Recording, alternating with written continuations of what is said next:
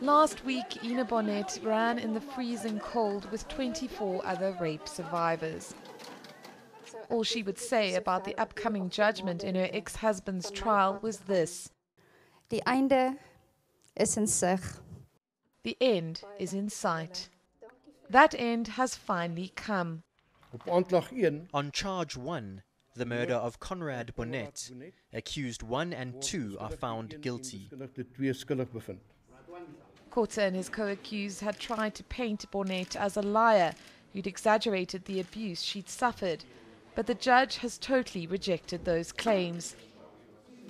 He's described her as a reliable and honest witness who did not contradict herself during more than 4 days of cross-examination.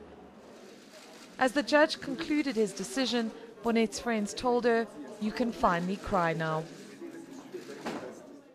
Once Kotze's best friend, Dirk van der Merwe, says the ruling will bring closure to all the people whose lives Kotze has destroyed.